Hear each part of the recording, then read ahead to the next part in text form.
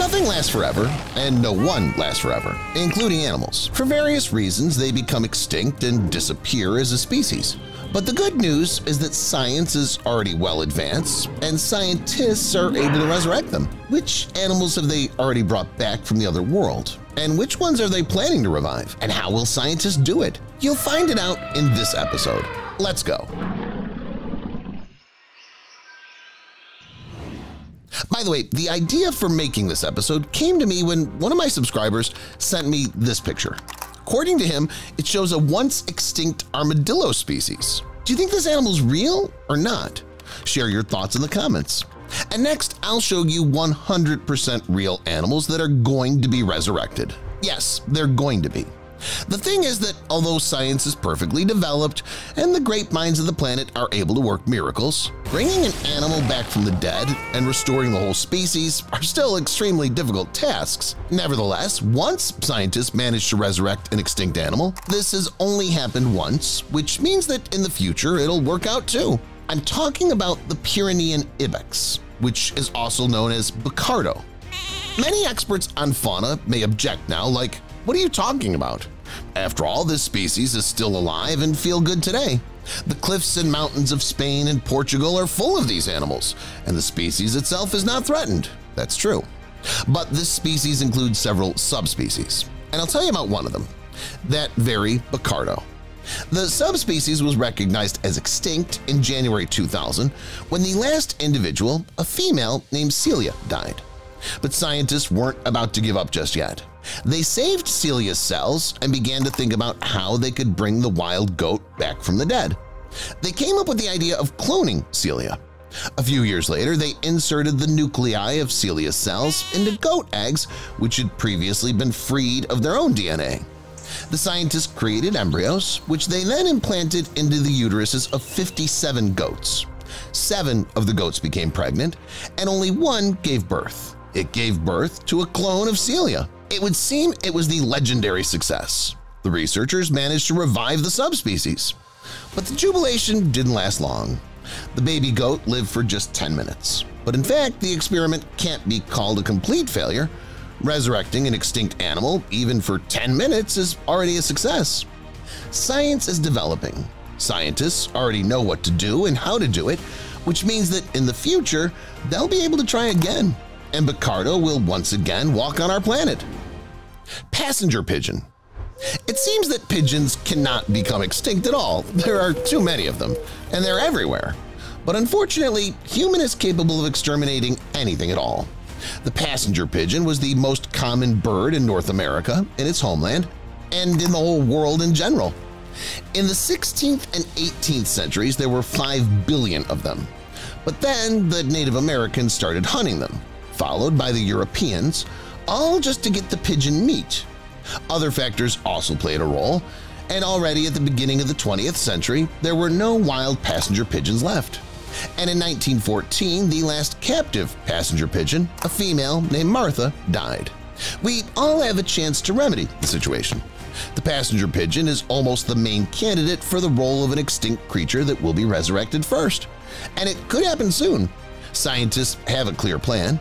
They want to recreate the genome of the passenger pigeon by combining DNA fragments from different samples. They then plan to insert the DNA into the nuclei of stem cells of the common pigeon or the band-tailed pigeon and make them turn into embryo cells from which the bird's sex organs will later form. After that, scientists plan to implant the cells in eggs from which chicks will hatch. Looking like a common or band-tailed pigeon, but containing DNA of the extinct bird in their cells. All that remains is to crossbreed the hatched birds. The result will have the characteristics of the passenger pigeon. Dodo. You might not have known about the passenger pigeon, then probably everyone knows the dodo bird. It's the most famous extinct bird, and its fate is similar to that of the American pigeon. The dodo used to live quietly in Mauritius, minding its own business, when suddenly Dutch navigators arrived on the island. It happened in 1598, and in 1662 there were no dodos left on the planet. They were eaten by sailors, their pets, as well as other animals that people brought to Mauritius. The dodo simply couldn't withstand such an onslaught, an invasion, and a change of elements in the ecosystem. However, some people believe that the dodo is not completely extinct and show modern photos and videos of the bird. It's not known if this is true or not. As far as I'm concerned, everything's possible. But even if it is, the species is worth restoring, and scientists are actively pursuing this goal. They've collected several biological samples from which DNA can be isolated and obtained. The samples, by the way, come from dried bird heads. Thankfully, there are quite a few stuffed dodos in the world. So far, scientists have only partially restored the bird DNA and began to compare its genes with the DNA of modern birds, potential relatives of the dodo. This is important because the species can be restored only by introducing its genes into the egg cell of a living organism from a common family.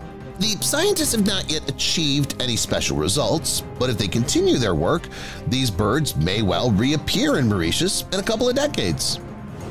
Mammoth. It's probably the most famous extinct animal in the world. Only some dinosaurs can challenge this title. However, unlike the dinosaurs, mammoths died out not so long ago by historical standards. It happened about 10 to 12,000 years ago. And some populations died out much later. There are some mammoths that lived when the Egyptian pyramids were already built. In addition, unlike the hot Mauritius, mammoths lived in cold regions, and this is a very important point. Their bodies are found in permafrost, and this is, in fact, an ideal morgue for ancient animals.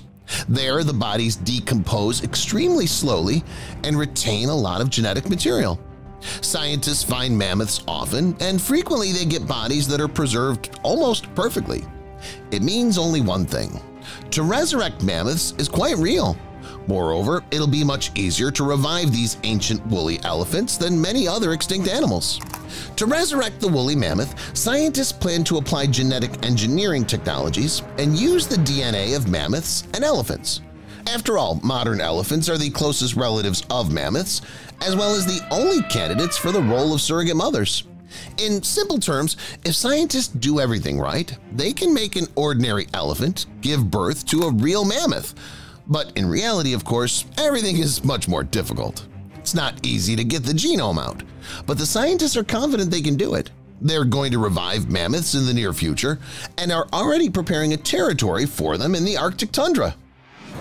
Thylacine. Outwardly, it's a small wolf or a dog. Its color is like that of a tiger, and by nature it's a flesh-eating marsupial. The thylacine was such a hodgepodge. It's also known as the Tasmanian wolf or Tasmanian tiger. It lived in New Guinea and Australia, but died out there quite a long time ago. A large population of thylacines persisted in Tasmania until the 1830s, when a mass extermination of these animals, which were considered the main enemies of farmers' sheep, began. Already in the 20th century, there were only a few of them left, and in 1936, the last thylacine died. But theorists don't believe this.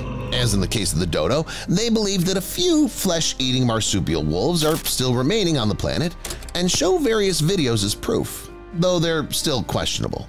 Still, it's very likely that the thylacine is completely extinct, but they plan to resurrect it. About 20 years ago, scientists began work on the creation of a thylacine clone using the DNA of puppies of this animal, which were preserved in alcohol in the museum. They even managed to extract the DNA, but the material turned out to be unusable. Then the scientists tried to make some genes of the flesh-eating marsupial work in a mouse embryo. It did not give special results. That's all for now, but the work continues, and it's funded by the Australian government itself, which means that success is likely. Cave lion. Scientists can expect success with this animal as well. The cave lion lived in Europe and Siberia until it became extinct about 10,000 years ago. It's possible that in the future this big cat will live in these regions again because the chances of his resurrection are very good. Firstly, the cave lion is a subspecies of the modern African lion. That is, it's as close as possible to it in terms of genomes, and when it comes to the revival of extinct animals, this factor is the main. In theory, some lioness will be able to give birth to a cave lion, if scientists do everything right. Secondly, the cave lion became extinct not so long ago by historical standards, and there's enough biological material and DNA reconstruction. As in the case of mammoths, scientists often find the remains of cave lions which are well preserved and from which they can take genetic material. If scientists reconstruct the cave lion DNA, then they'll try to embed it into the genome of a modern African lion, and the ancient big cat will be resurrected. So far, scientists have managed to reconstruct DNA only partially, but who knows? Maybe soon they'll find several more bodies of the ancient lions, complete with DNA, and implement their incredible project.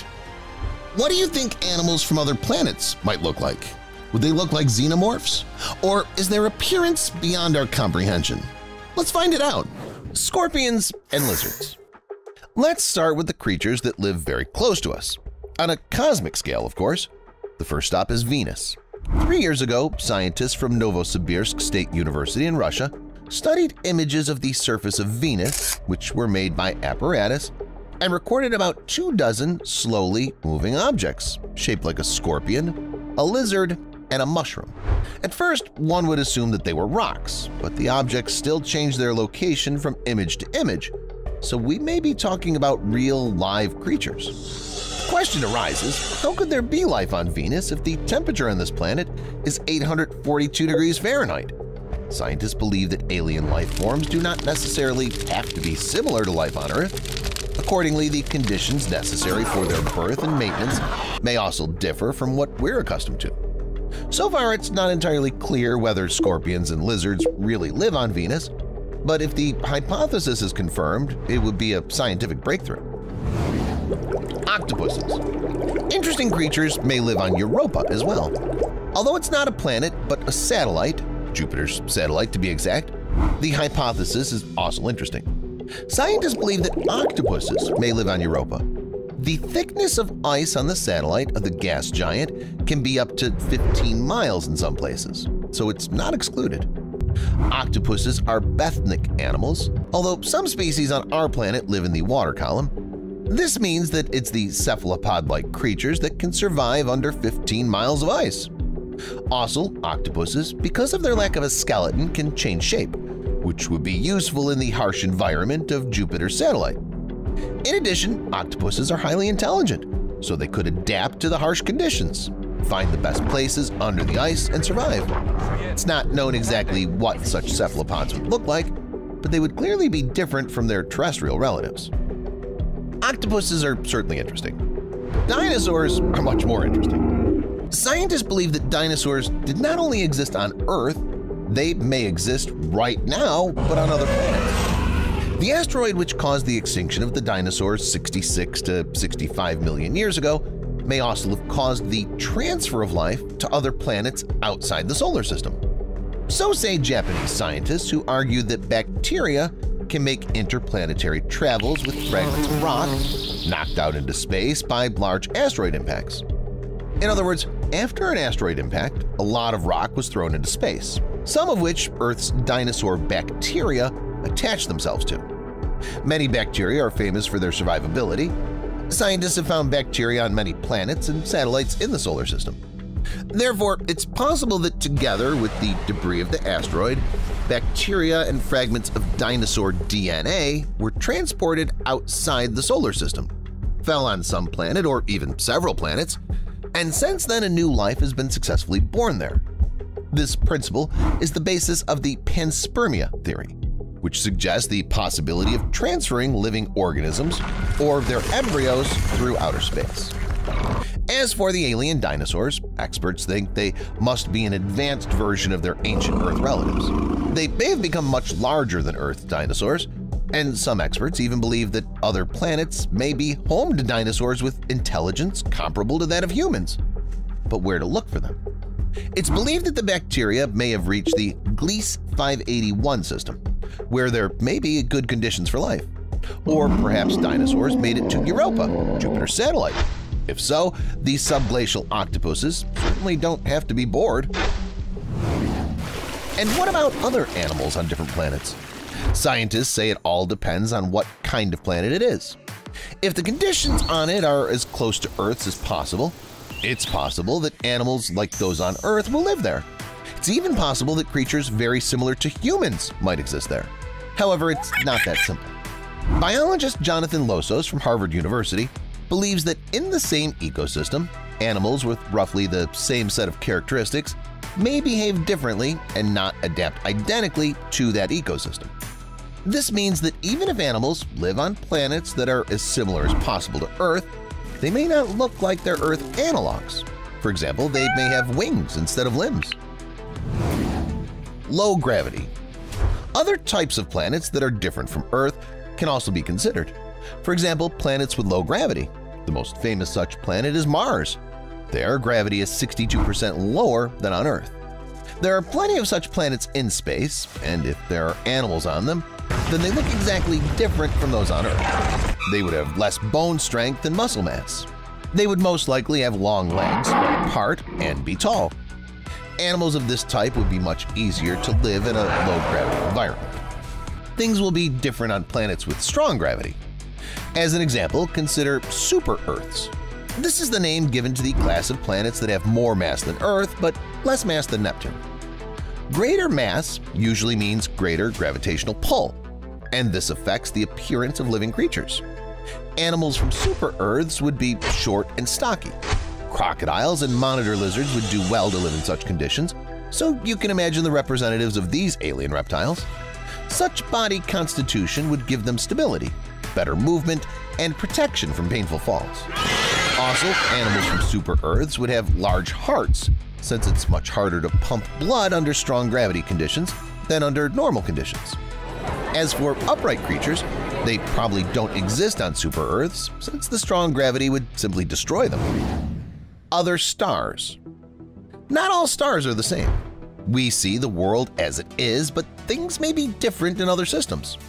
For example, there are stars that are red dwarfs, unlike our Sun, a yellow dwarf. Such star is TRAPPIST-1. There's a planet, TRAPPIST-1d, near it, and if there are animals living there, they're clearly different from our animals. Most likely the infrared range prevails on this world, so these animals have large eyes, about the same as those of aliens. They help them catch light. Also, these creatures are likely to have a reddish hue, which helps them to be seen by others. In addition, these creatures must have thick skin or even something like scales or a shell, which protects them from the excessive radiation. Red creatures in armor with bulging eyes. I like these alien animals. Water planets. From the hot and radiation worlds, I suggest we move to the water worlds. There are planets in the universe that are almost entirely or completely covered by water.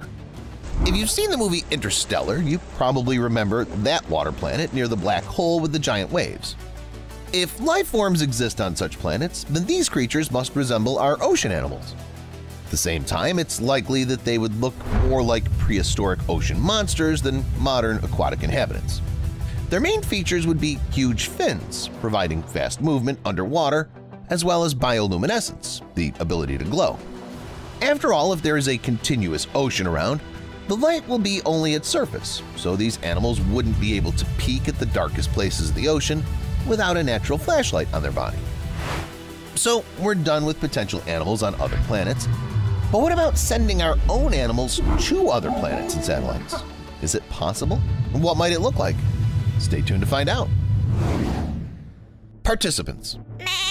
Not all animals are suitable for spaceflight, so we need to select candidates. As I said before, bacteria, which can survive in harsh conditions without much difficulty, would be perfect for this role. Also, tardigrades will easily overcome the flight. These creatures, though tiny, are incredibly resilient. They can survive in incredibly cold sea depths and even in space. This is confirmed by the fact that in 2019, Israeli tardigrades survived on the moon after a spacecraft crash. In addition, scientists believe that mice, flies, and surprisingly cows will survive spaceflight. For example, Yakut cows can tolerate frost as low as -94 degrees Fahrenheit, and they also feel fine in the heat, so they'll adapt both to the conditions of the flight and to new planets. Flight. Spaceflight is always a long process, so animals will not be able to overcome it naturally. In order for them to reach their destination, they must be placed in cryo chambers where they'll hibernate. Their metabolism will slow down to a minimum, and they'll be able to endure a flight lasting several months or even years. Arrival. Once they arrive at their destination, the animals will not be able to set up or explore on their own, so they must be accompanied by a robot or even several robots on such a mission. They'll help the animals adapt, put them into protective suits, and let them out of the shuttle, and then help them set up a camp on the planet. And then there are several options. In the first, most optimistic one, the animals, with the help of robots, can create colonies and kind of farms on the planet or the satellite. And in the second option, they'll just stay on the planet for some time but won't come back. Researchers are planning to do similar tests in the coming years, so you and I will be able to watch such an unusual space mission. That's all, guys. Would you like to move to another planet? Let me know in the comments. Thanks for watching, and see you later.